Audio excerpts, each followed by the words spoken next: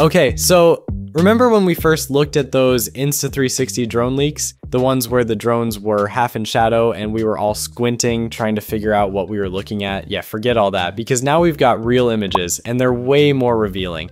Let's start with the big one, codenamed Anti-Gravity. And honestly, it's not just a cool name. This drone looks wild. The design? I'll let you decide. But what really stands out is the top section. It totally gives off hidden 360 camera energy. Like, the kind that's not bolted on or dangling off the bottom. No. This one looks like the camera is fully built into the drone itself, and that changes everything. If Insta360 pulled this off, we're talking clean, fully stitched 360-degree footage without the drone body showing up in the shot. No arms, no props, just smooth aerial footage that looks like it's floating in midair. Basically the dream. Way beyond their old Sphere setup, which was more of a wraparound clip-on for DJI drones. This one feels custom built from the ground up, and that's a huge leap.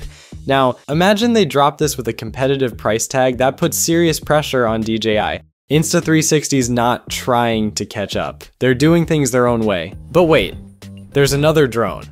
This one's smaller, but just as interesting, it's got a curved rectangular body and fully enclosed props. Sound familiar?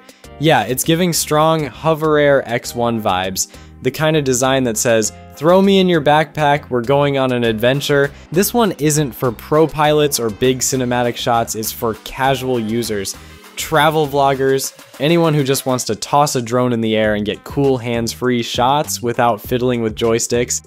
And knowing Insta360, you just know it's gonna come packed with AI tracking, auto editing magic, and maybe invisible selfie stick tricks they're famous for. So yeah, if both of these drones are real, and judging by the polish, they look very real. Insta360 isn't just poking around in the drone space anymore. They're going full throttle. And honestly, DJI, Hover Air, and everyone else might want to keep an eye on the skies. That's it for now. For more such videos, subscribe and catch you in the next one.